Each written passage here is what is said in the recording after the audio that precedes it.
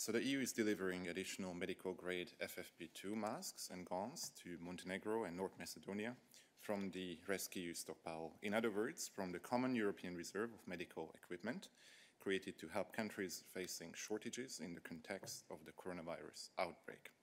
At the same time, Slovakia has offered FFP2, FFP3 and surgical masks together with hygiene packs, blankets, tents and generators to North Macedonia via the EU Civil Protection Mechanism.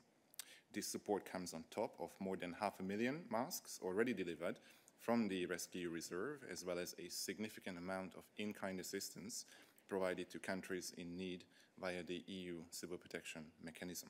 Now, as a reminder, the rescEU reserve is now hosted by 6 member states, including Denmark, Germany, Greece, Hungary, Romania and Sweden, who are responsible for procuring the material, while the Commission covers 100% of the related expenses and coordinates distribution.